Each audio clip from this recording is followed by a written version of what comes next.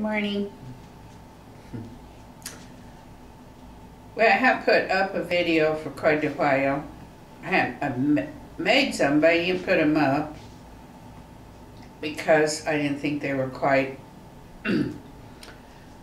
When you're talking like this, you have to try to gauge just what people are going to be interested in, that you're interested in. Because you got to be interested in it. But I was thinking this morning of how we come into this world and we learn certain ways of dealing with our lives. And it might be something that's we might learn a negative way of, for example, my sister, who had just passed away this spring, she was very close to me in age, and so we developed this quarreling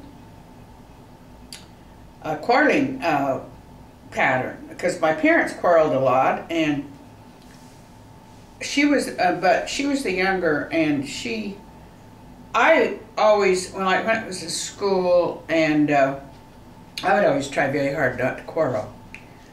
I didn't like to quarrel because it upset me, and I seemed to have a temperament that was more peaceful, you might say, or I didn't want to quarrel. But some of my sisters took to fighting and quarreling, probably listening to my mother and dad. And I was always looking for different ways to behave. I would always think, oh, I'm not going to quarrel like those two. Oh, that's terrible. But what could I do? How could I, if you're raised with listening to quarreling, you're going to, I could quarrel if I had to. Boy, I could just get in there and quarrel real good. But especially quarreling with my little sister, who I was older than she was, and I could think of just as many things to say that might a zinger as she could. But I was always troubled with this way of communicating. I just didn't like it. But she, later on, when we were adults, some of my sisters I would quarrel with more than I did others. I had one sister who was like I was. She did not like to quarrel, even from the time she was a little kid. So she wouldn't quarrel at all with the other sisters. She would just go ahead and do the work or whatever was needed to be done, and I'm not going to quarrel. Well, they might continue to quarrel for a while. And so I'm saying that you can develop some behaviors that are going to get such a grip on you that you might go your whole life being a quarreler, for example, or an eater like I did, or a drinker like he is. So when you get old, how are you going to handle this? How are you going to handle people's habits that they've gotten into? I look upon drinking or eating as something that early in life it got a grip on you, and we didn't really recognize. Well, I knew that I had an eating problem, that I would always turn to food as comfort, and in my older age, I've kind of been able to fight that, especially when I'm punished by it very fast by not feeling very well. So I've learned not to go on a big binge like I used to, and eat at least twice as much as I should at a setting. And in my old age, I've been able to control that better, binging.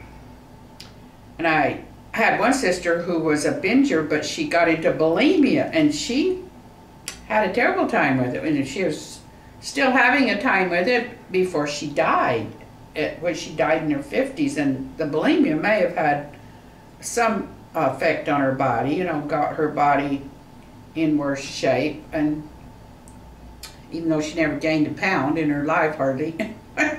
It was at that price.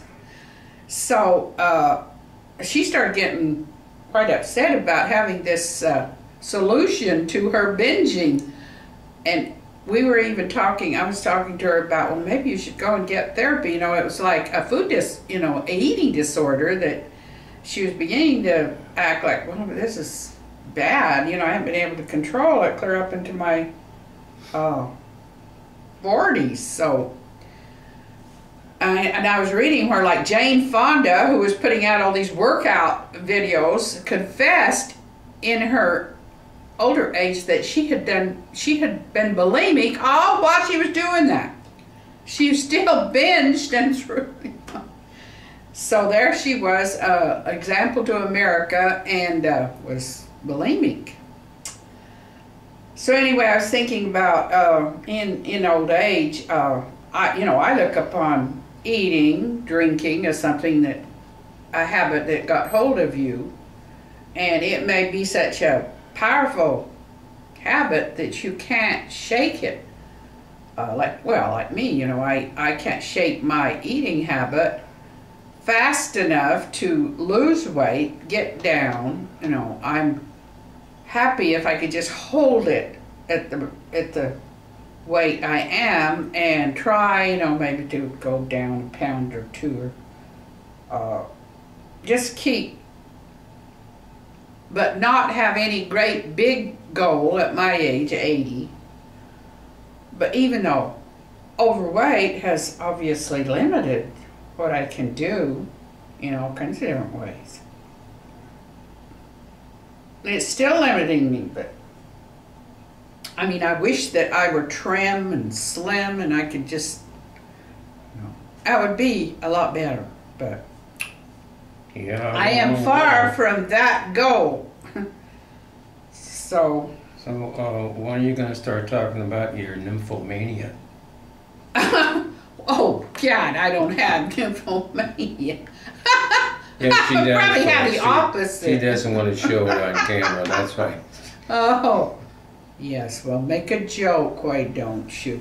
But what I was going to say is, when I'm trying, you know, when I get with alcoholic companions in my old age, I try to be very tolerant of them, because I want them to be tolerant of mine, which men haven't always been. So I try to say, well, like him, he has a lot of good qualities, believe it or not, that shine through every now and then. Believe it or not. Boy, I'll Yes, tell you he what, does. if she ever comes up with a compliment, she immediately backhands it. He has some good qualities. Believe it or not, folks, absolutely does. Well, people tend to think, oh, if he's an alcoholic, he doesn't have any good qualities. And I read blogs, I read what women are talking about it with alcoholics, and I think the biggest mistake that people make is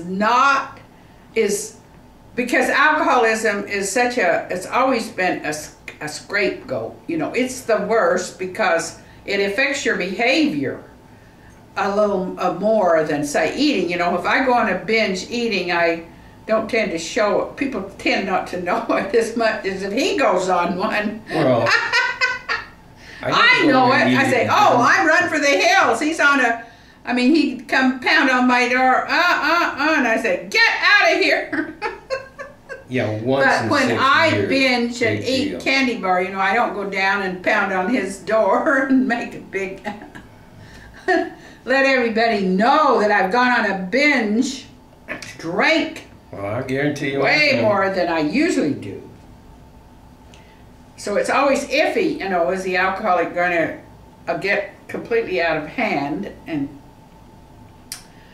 so, and I've set my mind to enjoy my alcoholic companion in my old age as much as I possibly can, as much as he will let me. Well, but I think it's up to my character. It's your character.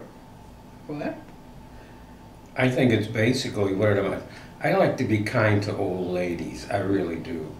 You know, Yeah, right. help you across the street, go to the grocery He store. does. Yes, I mean, it's be kind to old ladies, you know, I mean.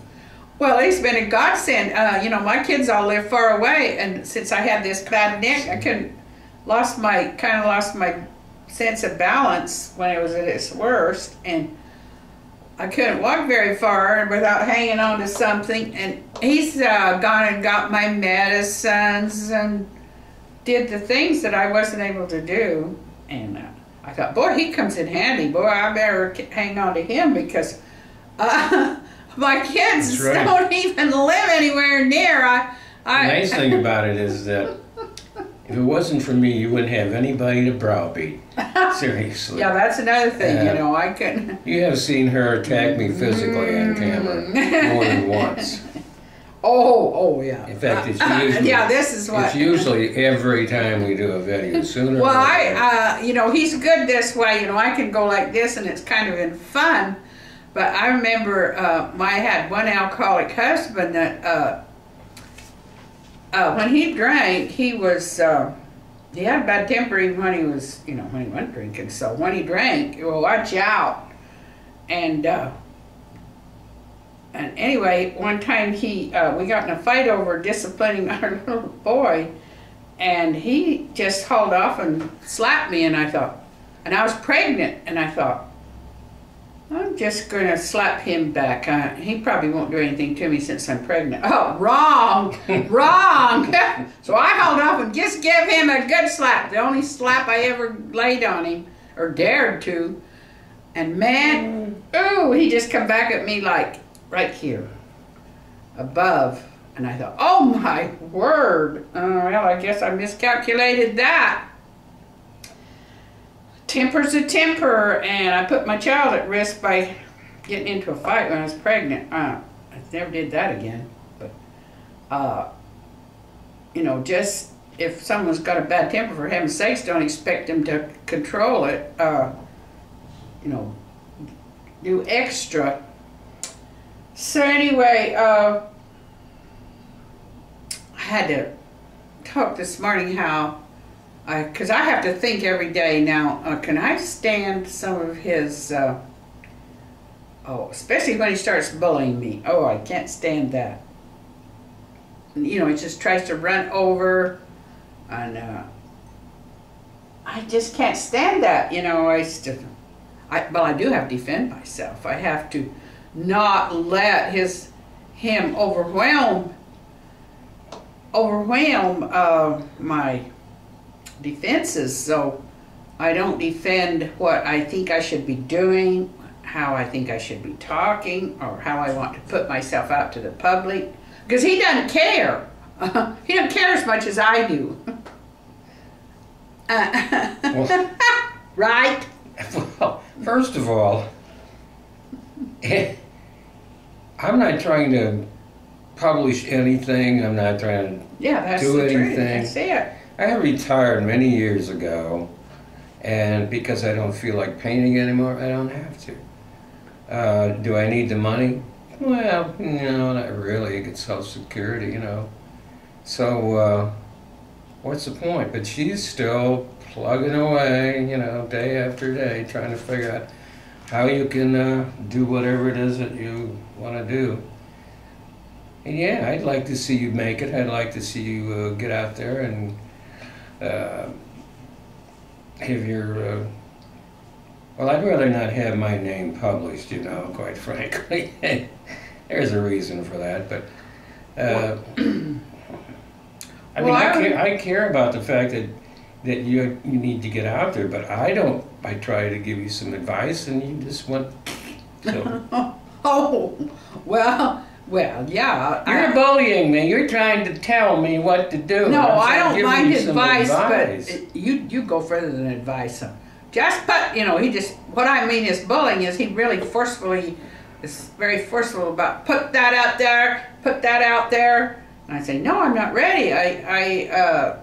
Would you consider when I have my hands around your throat like this, is Oh, that bullying or no, is that just gentle, I call that gentle bullying, persuasion, as we used to call it back in the Quaker Well, country? force it. Just force gentle persuasion, you know. Well, see, I've always, I've been on a mission my whole life because I haven't. well, I have been because I was a victim of a crime when I was a child, and I didn't really get to. My mission get in it life was to addressed. find a woman I could live with, and I Just finally found you. But at least we've got one thing in common.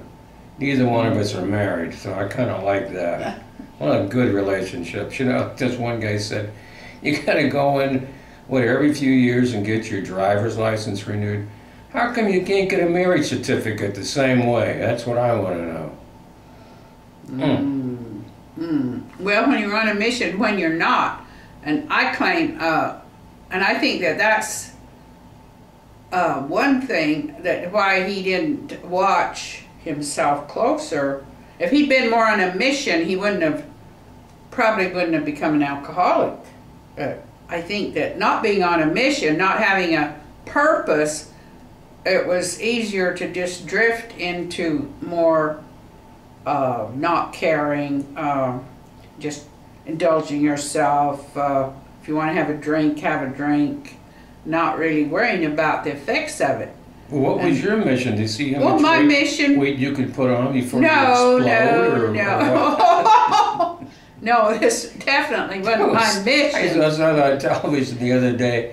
I don't remember if it was a male or female. 1,000 pounds, folks. Oh, well, apparently they were on a mission. They were on that mission. Get this person out the door, they had to take the door off and then open up another. There's some real door. obesity out there. Yeah, that'd be morbid obesity. This is one person who filled up a queen-size bed, and I mean filled it up. King size. It had to be king size. No, I don't think it's good. But anyway,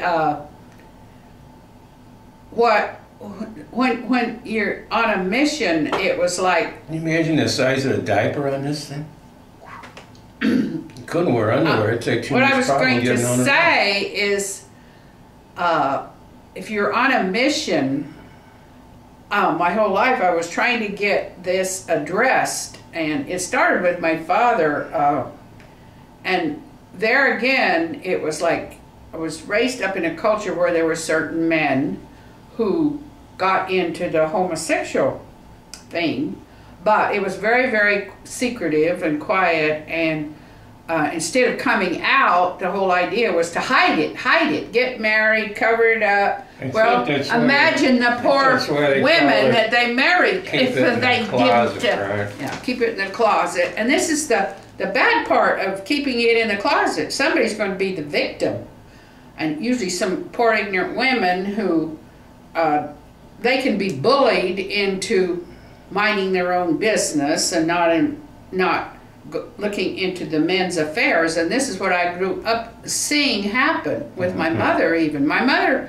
I thought, could have been a very powerful woman, but she didn't get honesty from her husband, so she was always frustrated, in the dark, didn't know what, was very dissatisfied with her marriage. But yet the guy, my dad, was too accomplished, too hardworking, smart, and made money, so she couldn't leave him. And but she didn't know why their relationship wasn't working. Is that when I knew it? I knew it because this was part of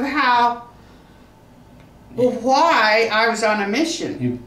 Your mission I knew was it to by become encounters with his partners. Chief of the police of the So this caused me to bisexual be group. very frustrated because police, I couldn't discuss it with my mother because of their relationship was too volatile. It was too dangerous, and so had to go all my life not talking about this, and almost like just being an observer. And if it had stopped then, if it's just been my dad, I might not have gotten on this mission. But when I got to college, I ran into this again with professors that I felt doing the same thing as my dad did. They were in theater and in literature, places where... I hate to be the one to bring this up again, but... Yeah, well, anyway, that same thing happened again. Every university has the that. Women... That's the part they go for. The theater, girl students... English, yes, poetry. yes, English. Okay, well, that happened to be my talent. My talent. So here I was, up against professors that's what you're gonna have all who the time. were going to favor... And because they were... I had quite a lot to do with my professor's family, so I knew what his relationship with his wife was, and it didn't look good. I mean, it was like it reminded me so much of my mother and dad. I never knew. I never knew one of my professors what their home life was, and quite frankly, once I left the classroom, I don't what they did in their home life. When you go out on the road and you're in plays, and I was in plays with her.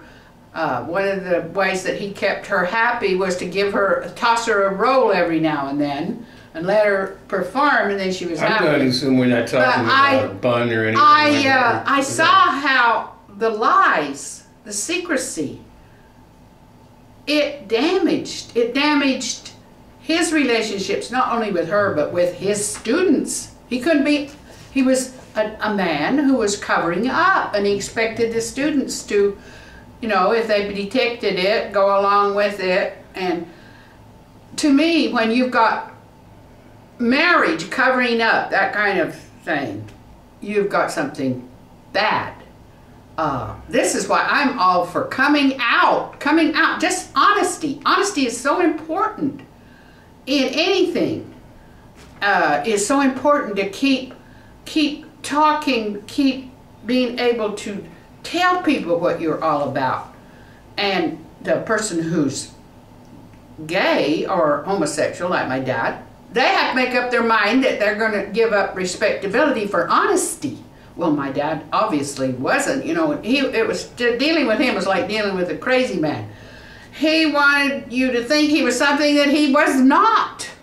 And he was absolutely determined that nobody could ever, ever say that thing that he was actually really involved in.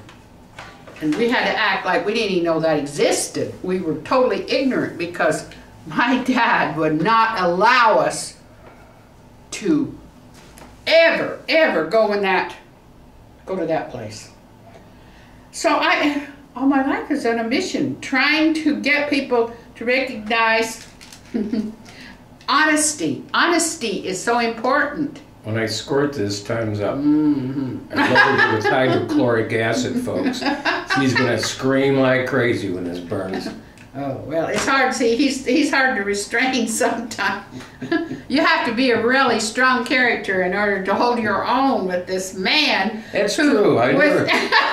who, without even trying, could just... And she's... one of her problems is one of her grandsons, when she used to take him out, he had a dog collar and a leash on. Come back, come back, come back. She thinks every man every man she ever meets needs to be on a leash. Well, they sometimes kind of do if they get completely out of control. So, see, that's why I say, down, down. Okay, well, let's see how that goes. Now I'll see if I can put this one up. Oh, you can put it up. Trust me. It'll be just sweet. Aha.